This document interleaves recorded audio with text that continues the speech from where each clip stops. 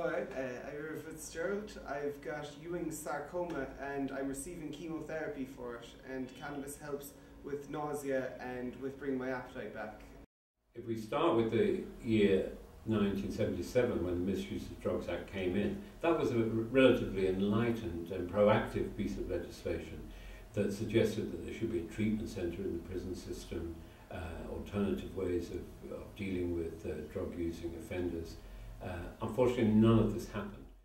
Current laws do prevent me from obtaining my medicines sometimes. It does cause quite a bit of difficulty, especially when I was very sick and wasn't very mobile. I needed help from friends to go out there because I couldn't, be wandering around a city on my own when I was sick looking for, what was illegal still at, Because we never got the treatment centre in prisons, we never got proper treatment of drug users in prison, and because despite all the rhetoric, very few people were in prison for drug offences, but many people who were committing crime in order to feed a drug habit were in prison for their theft-related offences, and their drug problem was ignored in prison. Illegality can affect quality quite a bit. There's quite a problem, especially in Ireland, with contaminated cannabis going around, and when you're already sick, you don't need to be adding contaminants into the mix. You want to be getting, clean, pure medicine. I wouldn't need to worry about the morphine I get in the hospital being cut. Same way I shouldn't have to worry about the cannabis I'm getting being contaminated. The law enforcement approach that we've seen here has had a disastrous effect. It hasn't done what it set out to do, which was to eliminate drug use through the use of the law. We have a 10-year mandatory sentence for people caught in possession of about 12,000 euros worth of drugs, but many of these people are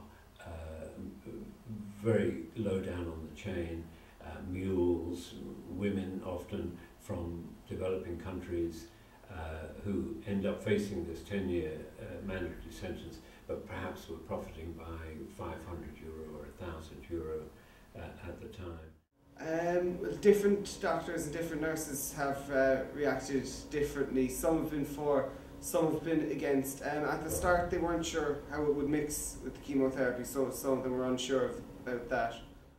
Generation after generation of drug gangs have become progressively more callous and violent and indifferent.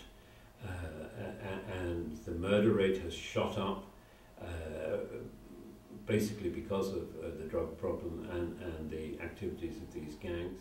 Mostly identification just goes on what you're told by a dealer, and it works on trust. Some people you to trust a lot more than you to trust others, and that has been a difficulty. Even at one stage we considered growing just so I'd know what strain it was, what ratio CBD to THC and such there was in the plant, whether it was an indica or sativa. You're trusting someone a lot of the time on it rather than being able to know for definite like you would in a regulated system. So this 30-35 years have seen the murder rate nearly triple, the number of prisoners increased by 3 or 4 times, which is practically unique in Europe, and a huge worsening in the conditions in prison and the level of violence and intimidation in prison.